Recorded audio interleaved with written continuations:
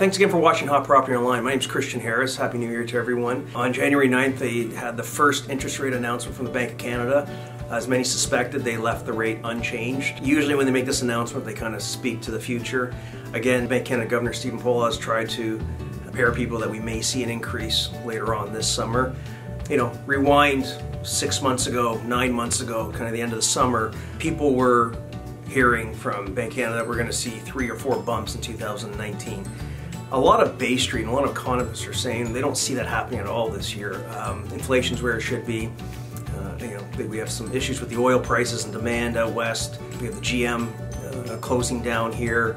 It's an election year. South of the border, we have a government shutdown. A lot of people are saying that our economy is where it should be. Another bump in the prime rate is going to have a huge effect on consumers, and they really don't need to. So it's tough because even today I got an article from a client saying, should we lock in, because here's an article saying it's going to go up. I could send 2 or 3 articles back to him that are going to dispute that argument. At the end of the day, no one knows. As we sit here today, there's not really real good reason to be raising interest rates. We'll continue to watch it. You guys hear it on the news, but just be careful with what you read, because people write stories to sell papers, sell articles, and just because one person says rates are going up, you can find other people who will disagree with you. We personally don't think that we're going to see a drastic increase in the prime rate this year.